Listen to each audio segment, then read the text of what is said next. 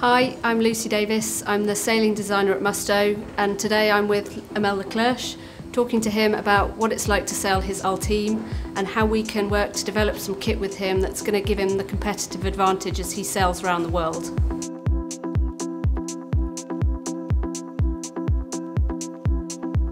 So what's it like sailing the Ultime?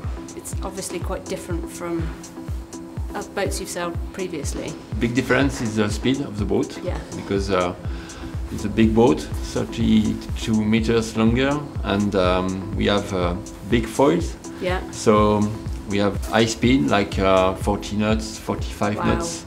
That's so fast. it's very fast, and we have made the big difference with this other boat like Imoca or Figaro I have used in the past. And how are you finding it sort of going at speed like that?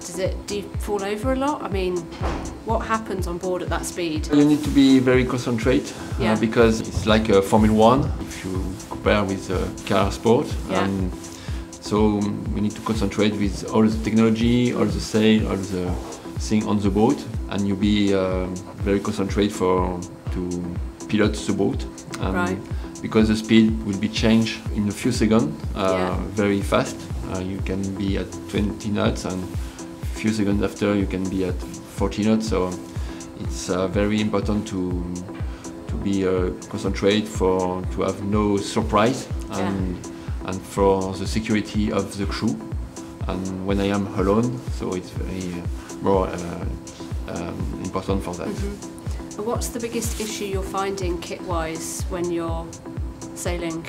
Obviously, you know Musto very well. Yeah. And what difference would you like to see on the kit on this new boat? Yes, on this new boat, the big difference. We are talking with the medical staff for the last months, and they say now you have a big boat, but a high-speed boat.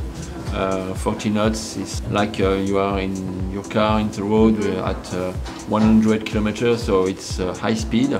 And if you have a shock or an impact with something in the water, it will be very dangerous for you or the crew.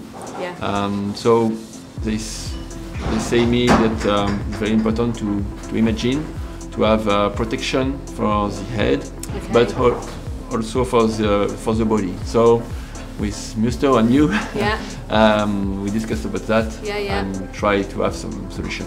And we've come up with a range of ideas that we're going to try on this kit, and the primary one is going to be impact protection.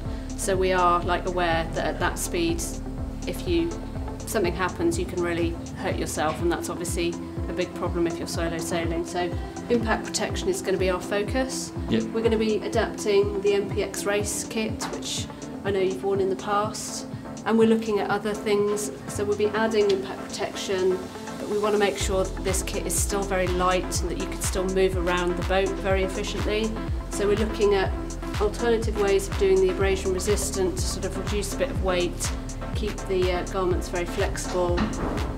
Maybe adapting the jacket a little bit, make it sort of a hybrid smock jacket, so again you can move around in it, get it on and off very quickly in case you've got a dash up on deck, but still have that protection of a neoprene hem. We might look at how we do the trousers, whether we need a lower or higher bib height, but we'll talk to you about that when we've got some protos.